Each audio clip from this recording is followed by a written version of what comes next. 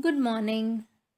Words of Sri Aurobindo, taken from the book The Mother with Letters on the Mother, written by our Lord Sri Aurobindo, page 6.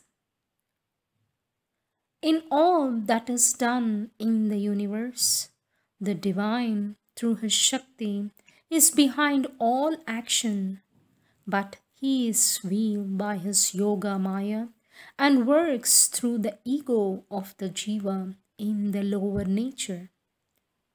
In yoga also, it is the divine who is the sadhaka and the sadhana.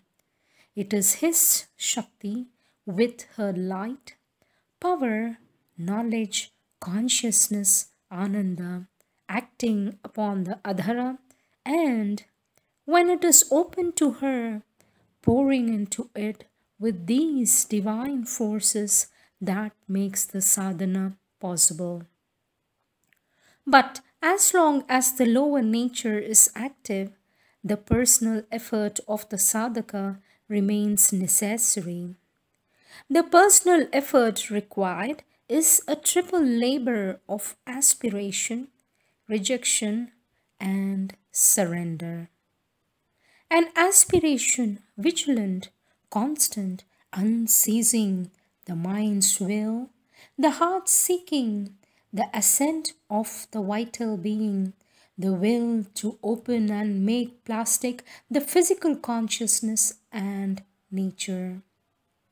Rejection of the moments of the lower nature, rejection of the mind's ideas, opinions, preferences, habits, constructions, so that the true knowledge may find free room in a silent mind, rejection of the vital nature's desires, demands, cravings, sensations, passions, selfishness, pride, arrogance, lust, greed, jealousy, envy, hostility to the truth, so that the true power and joy may pour from above into a calm, large, strong, and consecrated vital being.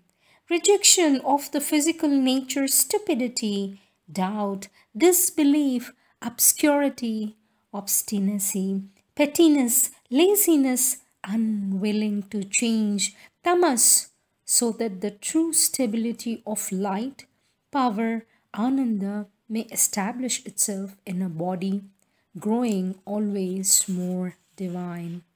Surrender of oneself and all one is and has, and every plane of the consciousness and every moment to the divine and the Shakti.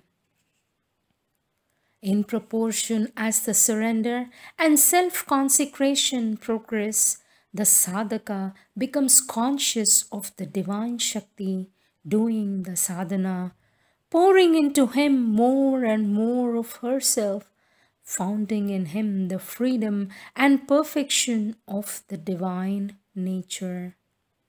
The more this conscious process replaces his own effort, the more rapid and true becomes his progress.